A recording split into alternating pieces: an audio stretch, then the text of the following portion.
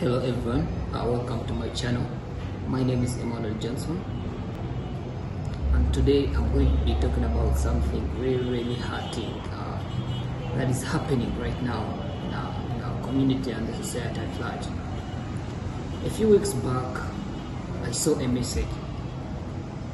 I didn't want to talk about this thing, but this message was very hurting, and I decided to come and make a video about it. Not just to backbite this person or to talk about her family or any other thing, but so that even you out there, you should be aware of this.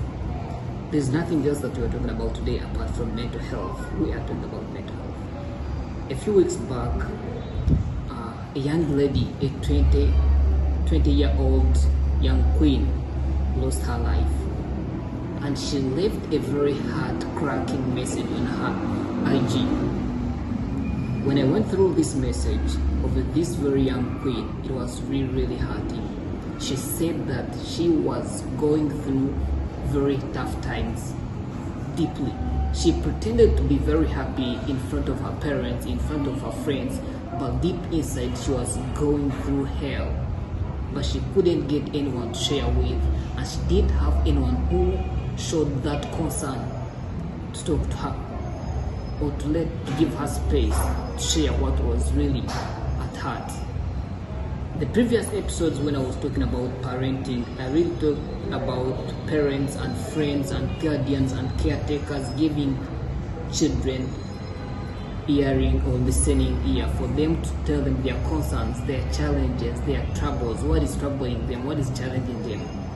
Quite often parents think that young people, or if you're very young, if you're still in school, you don't have what bothers you. They are not meant to be depressed. They are not supposed to be stressed. There's nothing that should be stressing you. You have no responsibilities.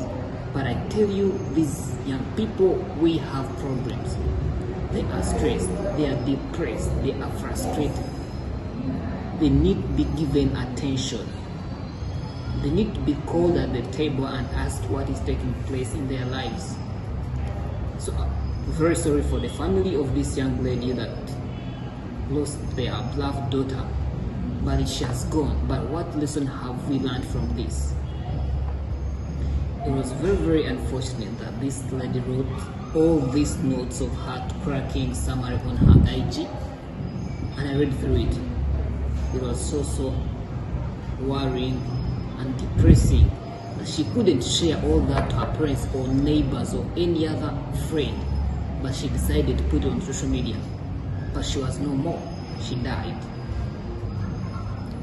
Just on Tuesday here in Uganda, our national newspaper released some information that about 14 million Ugandans are fighting mental health. And who could this be? It's me and you. People around you. Do you take concern to talk to those people around you? Do you take that responsibility to make sure that you sit down your sisters, your siblings, your children, the people you're taking care of, and ask them how has been their day, what is taking place in their lives? Or we just see them smile and we go away? Or when they try to tell us what they are going through, we just laugh it off and we think it's minor. This is a very big problem. Very many of us pass through these situations, but we don't get the attention or the right people to share with. This is a very short video that I called on an emergency, so because this is an emergency. I saw these two incidents taking place within 1 month. A girl died after her death. The national newspaper is released and they're saying 14 million people are mentally sick.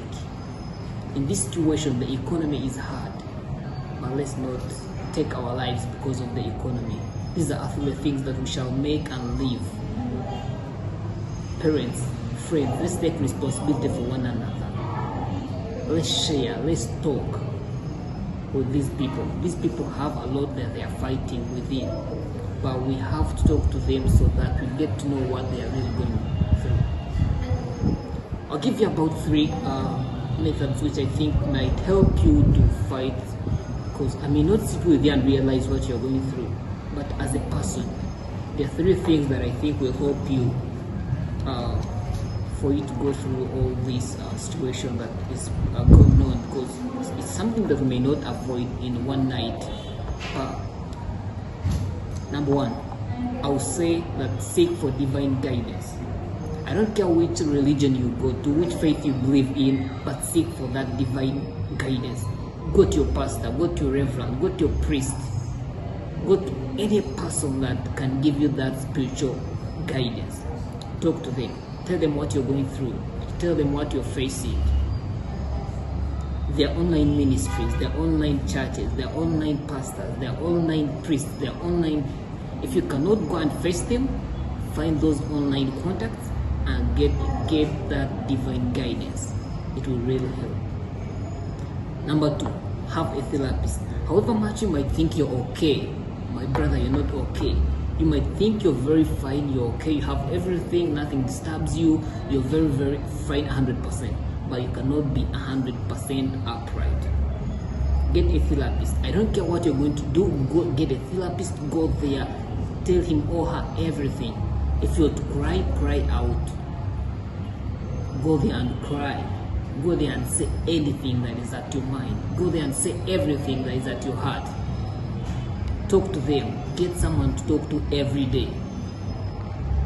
Therapists are no longer that much expensive, and you can get them also as well online. You can meet them physically. Divine guide people are there to guide us. Also, a therapist. You can have your parent as a therapist. You can have a trained professional therapist. But get someone that you can always talk to. Get mentors that you always share with your challenges and problems. Number three, forgive anyone that hurt you.